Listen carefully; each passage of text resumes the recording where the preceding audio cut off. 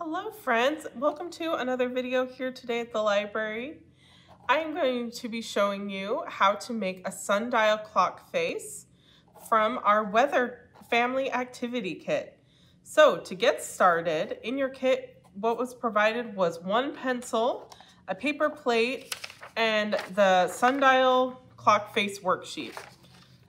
The first step is completely optional, but I had a lot of fun with it. I colored and decorated my sundial plate and my clock face, so it would be kind of a fun, colorful sundial. That's completely up to you. If you want to leave it blank, you can, but I made mine super colorful and fun because I love color. All right, my first step, I am going to cut out my sundial clock face. So I'm just going to follow along the edge and cut out a circle.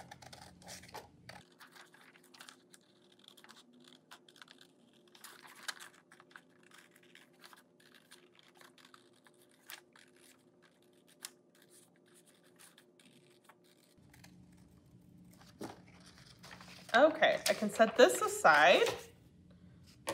And now I have my clock face. And the next step is to glue this on the page. So I kind of want my warm colors to be by my warm colors. So I'm gonna twist this to match my design up. And then I'm just using a washable glue stick, but you can also use school glue for this, white school glue. So I'm gonna flip this over and I'm just gonna put glue on the back.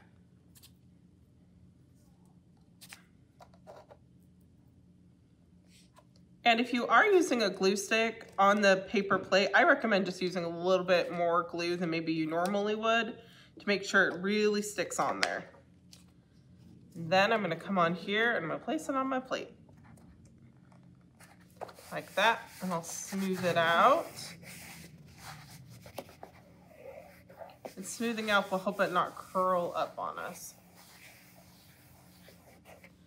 So once I have that glued on, the next step is going to be to poke a hole to create our sundial.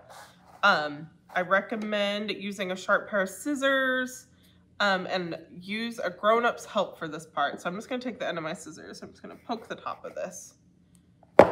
Just like that, kind of twist it around to make my hole. And then I'm gonna put my pencil in like this. Now, today is a cloudy day, so I am not able to show you this, but what you're going to do is you're going to take your sundial outside and using a compass or a smartphone, you can find out which direction is north, and you are going to place your sundial in direct sunlight and find north and face the number 12 towards wherever north is. And after that, if it's facing towards north, it's going to show you what time of day it is. So if it's facing towards north, the shadow is going to match whatever type of day it is. And as it goes throughout the day, the shadow is going to move around our clock and let you know the time. So if you enjoyed doing this activity, we would love to see your sundials. So please send us pictures that we can share on social media, and we hope you have a wonderful time this week playing out and learning all about all things weather at the library. We'll see you next time. Bye.